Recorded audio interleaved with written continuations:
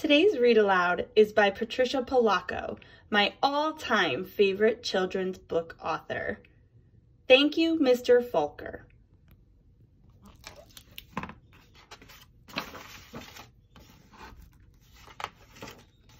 To George Falker, the real Mr. Falker, you will forever be my hero.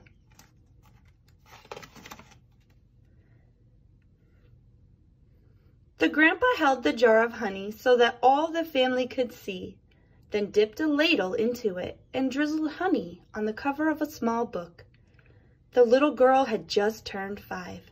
"Stand up, little one," he cooed. "I did this for your mother, your uncles, your older brother, and now you." Then he handed the book to her. "Taste."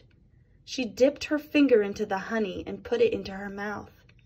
"What is that taste?" the grandma asked. The little girl answered, "Sweet." Then all of the family said in a single voice, "Yes, and so is knowledge. But knowledge is like the bee that made that sweet honey. You have to chase it through the pages of a book." The little girl knew that the promise to read was at last hers. Soon she was going to learn to read.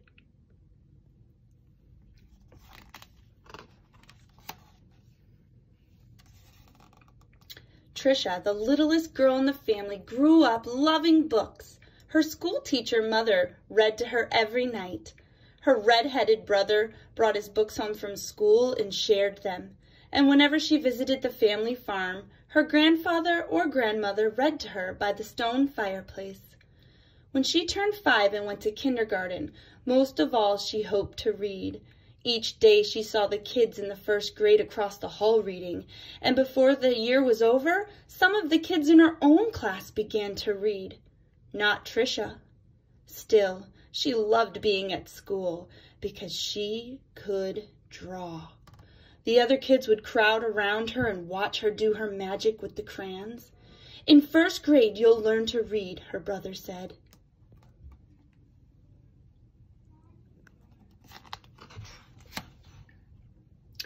In first grade, Tricia sat in a circle with the other kids.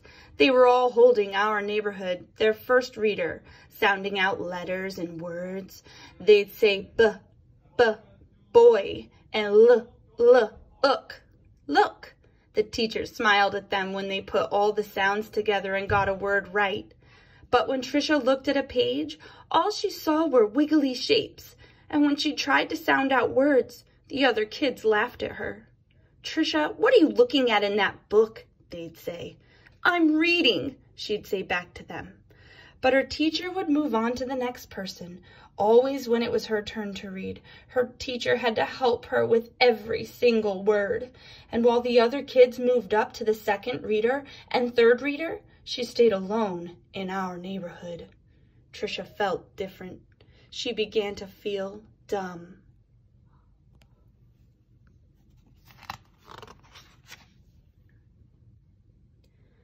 The harder the words got for the little girl, the more and more time she spent drawing. How she loved to draw, or just sitting and dreaming, or when she could, going for walks with her grandmother.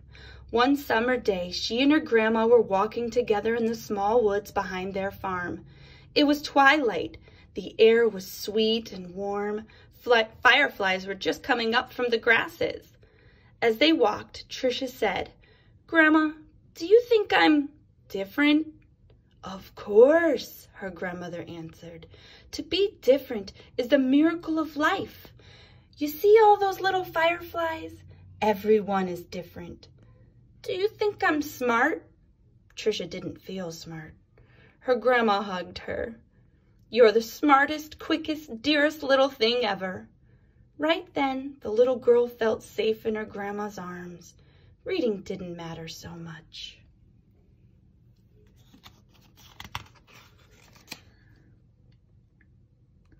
Tricia's grandma used to say that the stars were holes in the sky. They were the light of heaven coming from the other side. And she used to say that someday she'd be on the other side, where the light comes from. One evening they lay on the grass together and counted the lights from heaven. "You know," her grandma said, "all of us will go there someday. Hang on to the grass, or you'll lift right off the ground, and there you'll be." They laughed and both hung on to the grass. But it was not long after that night that her grandma must have let go of the grass, because she went to where the lights were, on the other side. And not long after that, Tricia's grandpa let go of the grass too.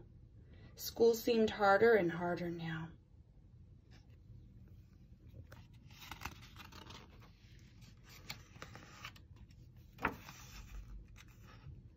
Reading was just plain torture.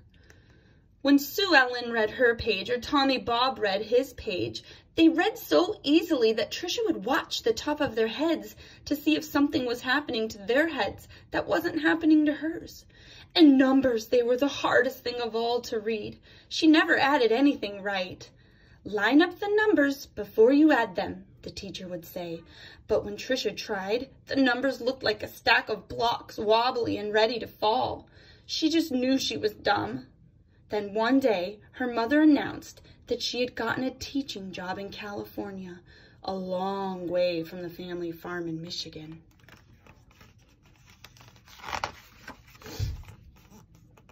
Even though her grandma and grandpa were gone, the little girl didn't want to move. Maybe, though, the teachers and kids in her new school wouldn't know how dumb she was. She and her mother and brother moved across the country in a two-tone 1949 Plymouth. It took 5 days.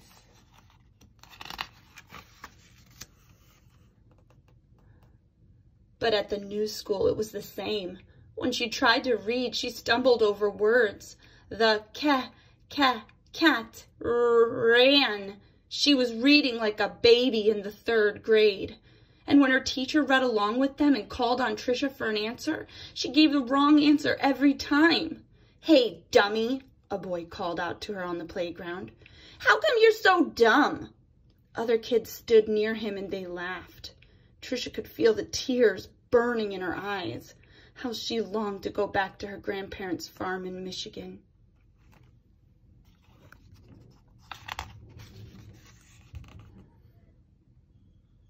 Now Tricia wanted to go to school less and less.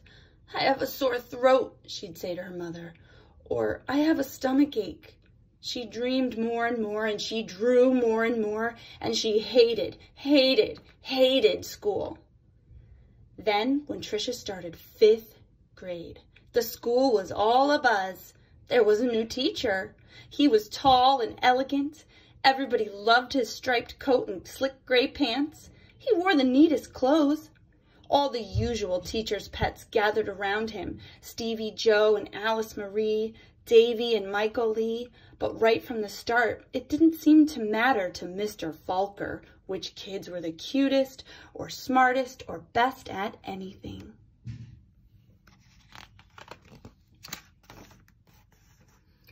Mr. Falker would stand behind Tricia whenever she was drawing and whisper, "This is brilliant, absolutely brilliant.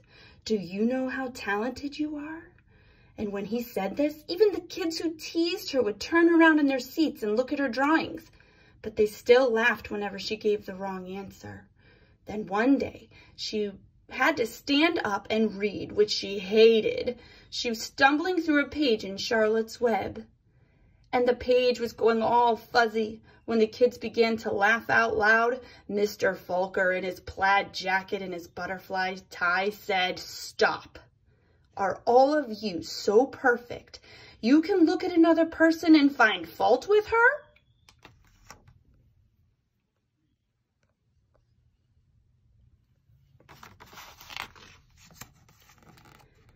That was the last day anyone laughed out loud or made fun of her, all except Eric. He had sat behind Tricia for 2 whole years, but he seemed almost to hate her. Tricia didn't know why. He waited by the door of the classroom for her and pulled her hair. He waited for her on the playground and leaned in her face and called her Toad. Tricia was afraid to turn any corner, for fear Eric would be there. She felt completely alone.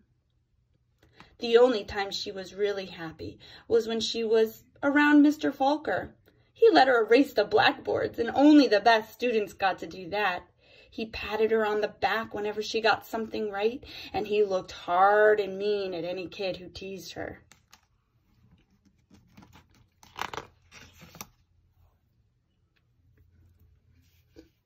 The nicer Mr. Falker was to Tricia, the worse Eric treated her. He got all the other kids to wait for her on the playground or in the cafeteria or even in the bathroom and to jump out and call her stupid or ugly. And Tricia began to believe them. She discovered that if she asked to go to the bathroom just before recess, she could hide under the inside stairwell during free time and not have to go outside at all. In that dark place, she felt completely safe.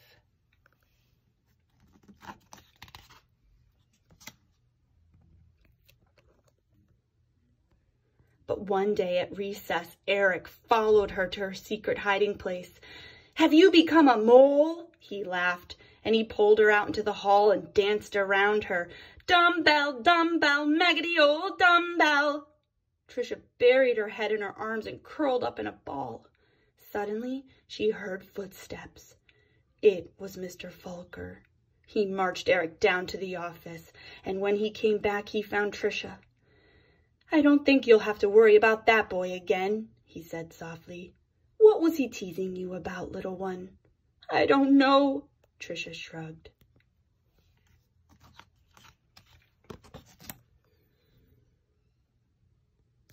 Tricia was sure Mr. Falker believed that she could read. She had learned to memorize what the kids next to her was reading, or she would wait for Mr. Falker to help her with a sentence. Then she'd say the same thing that he did. "Good," he would say. Then one day, Mr. Falker asked her to stay after school and help wash the blackboards. He put on music and brought out little sandwiches as they worked and laughed. All at once he said, "Let's play a game. I'll shout out letters and you write them on the board with a wet sponge as quickly as you can." "A," he shouted. She wiped a watery A. "8," he shouted. She made a watery 8. 14, 3, D, M, Q, he shouted out. He shouted out many, many letters and numbers. Then he walked up behind her and together they looked at the board. It was a watery mess. Tricia knew that none of the letters or numbers looked like they should. She threw the sponge down and tried to run.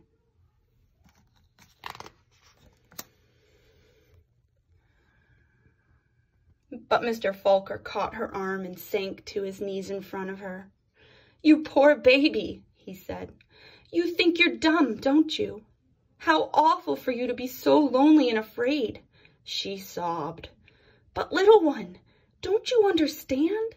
You don't see letters and numbers the way other people do. And you've gotten through school all this time and fooled many, many good teachers." He smiled at her. "That took cunning and smartness and such bravery." And then he stood up and finished washing the board. "We're going to change all that, girl. You're going to read. I promise you that."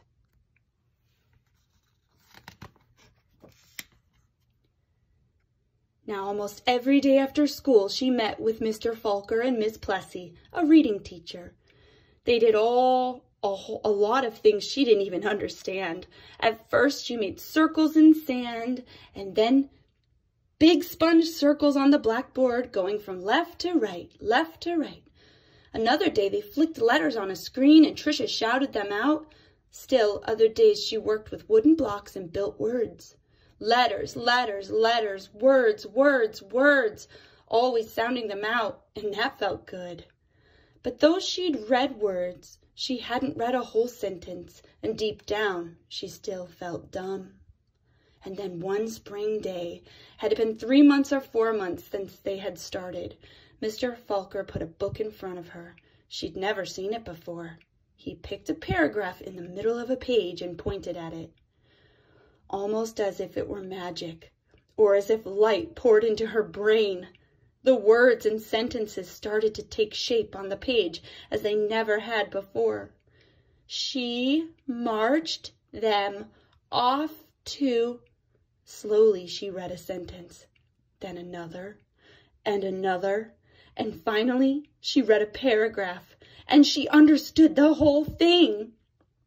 She didn't notice that Mr. Falker and Miss Plessy had tears in her eyes.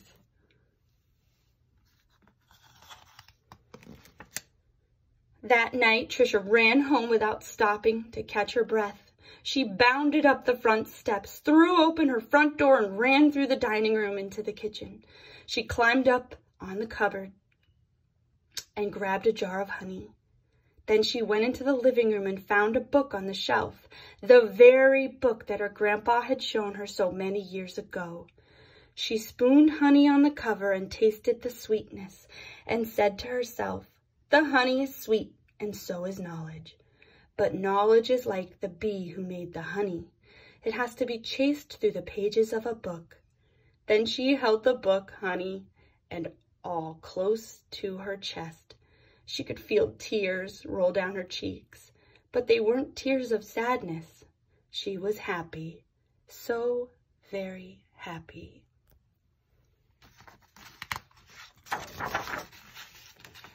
The rest of the year became an odyssey of discovery and adventure for the little girl. She learned to love school. I know, because that little girl was me, Patricia Polacco. I saw Mr. Falker again some 30 years later at a wedding. I walked up to him and introduced myself. At first he had difficulty placing me. Then I told him who I was and how he had changed my life so many years ago. He hugged me and asked me what I did for a living. "Why, Mr. Falker," I answered, "I make books for children." "Thank you, Mr. Falker. Thank you." And that's the end of the story. I always tell my students that I hope that I'm their Mr. Falker, and one day they come back to me and tell me how special I was in their life.